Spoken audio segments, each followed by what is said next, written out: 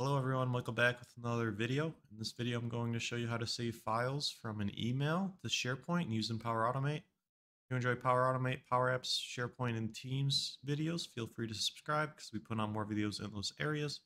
And now for my intro.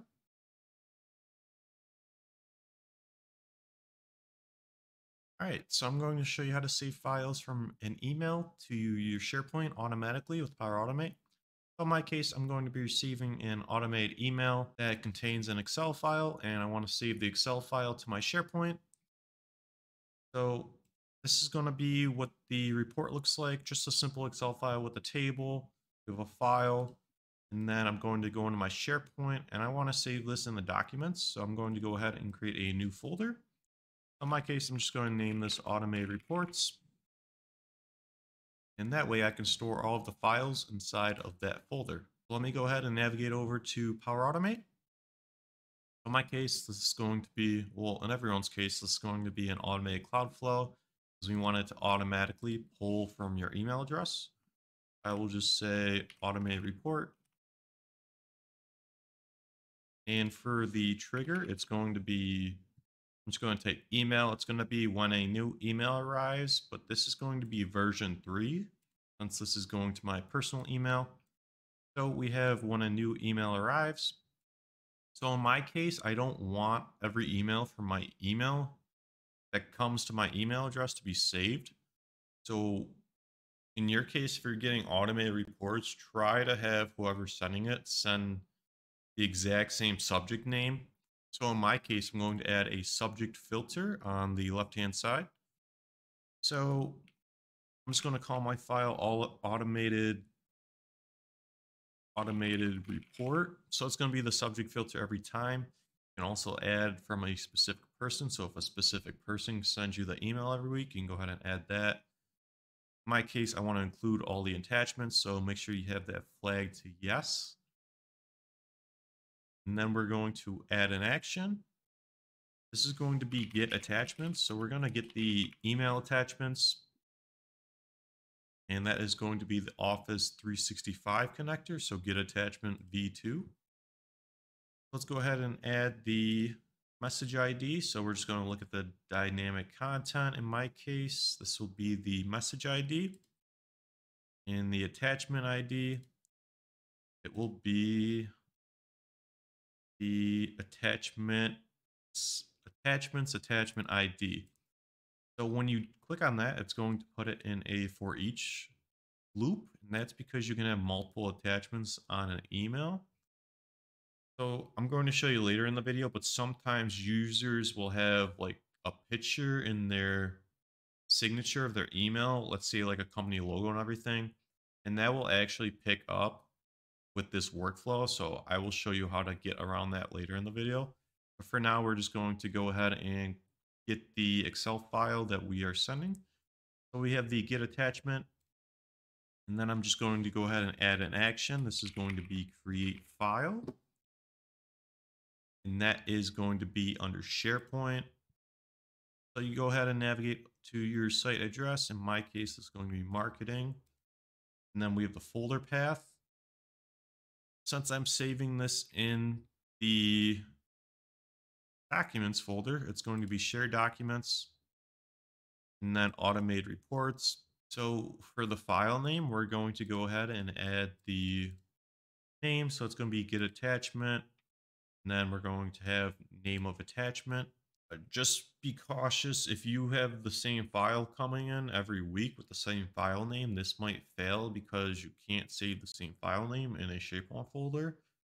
So whoever's sending you these automated reports, in my case, just make sure they add a timestamp on the end of the file name, and that should correct the issue. So for file content, it's going to be get attachments, and that is going to be content bytes. So content of attachment. Going to go ahead and save this. It looks correct.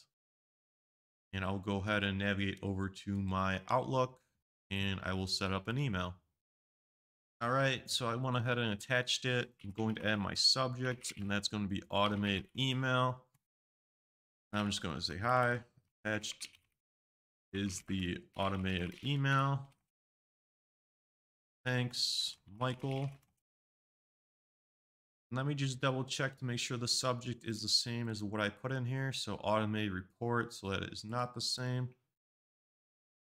Automate report. I'll go ahead and send this. It should only take around a minute for Power Automate to receive the email. So I'll just go ahead and wait. Then we'll come back to the video when we receive the file. All right, so we received the file 7 seconds ago. It succeeded, so let's just go ahead and check this out. So we had one file on that email. 101, get attachment, create file. So let's go ahead and navigate over to my automated reports folder. Go ahead and click on open. Open in browser is fine. And as you can see, we have the report that was sent to my email, basically like a copy of what I received. So it's working perfectly. So in my case, let's say whoever's sending me these automated reports has a logo picture in their email signature. I don't want to save that picture every time I save the report. I'll go ahead and show you how to fix that. All right, so it's going to be the same for when a new email arrives. Include attachments is fine. Subject filter is fine. The for each loop is fine. We will have the get attachment right here. So message ID still. And then after that, we want to go ahead and add a condition. So this condition is going to be based on the file name. So if the file name contains my extension, so it's going to be XLSX, then I do actually want to create that file. So I'll go ahead and drag the create file over here. Let me go ahead and choose a value for my condition. It's going to be get attachment. And I'll go ahead and do the name of the attachment because the name will contain the file extension. Usually when someone has a picture in their signature, it's most likely going to be a .png, so picture file. I want to do mine contains XLSX because that's the file I'm actually working with and want to save to my SharePoint folder. If it contains anything besides that, it's not going to save that file at all. Everything looks the same. We just want to add that condition there to filter out anything that isn't the file we want to work with. Let me go ahead and navigate over to my email and set up a email with a picture in it as well as the report I want to save.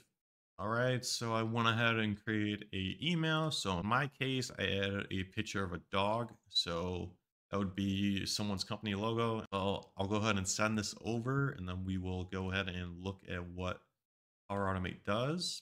I want to go ahead and save that flow before that email gets triggered.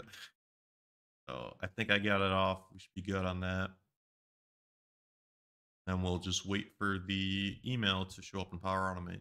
All right, so it ran successfully. Let me go ahead and navigate over to Flow and we'll just check it out really quick. So as you can see, the for each loop actually brought in 2 items. So that's going to be in my case, it's going to be the Excel file, but also it's going to be the picture file from the signature. So to get attachments, let's just see if it created it on the first one. So the first one was actually the Excel file, so that went ahead and created it. Second case, we'll go ahead and see what the get attachment is. So the second item was the picture file. So this was a .jpg.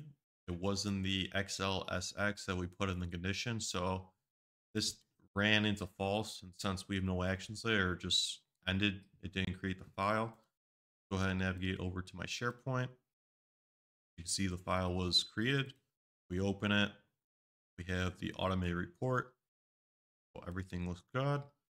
So that is how you save a file from an email using Power Automate. If you guys enjoyed the video, if you have any questions, please leave them in the comments down below. If you like the video, please leave a like and subscribe.